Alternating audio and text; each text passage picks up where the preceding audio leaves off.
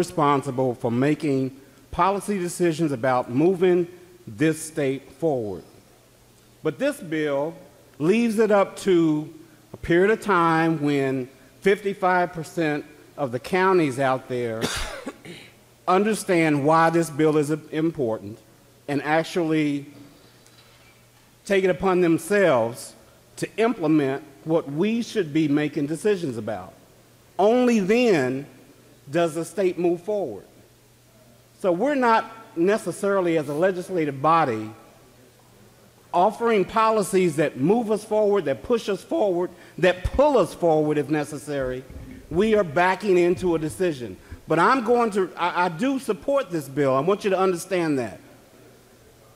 This bill is important for a number of reasons. It's important because of the economic benefits that would endure to this state, having a more qualified workforce.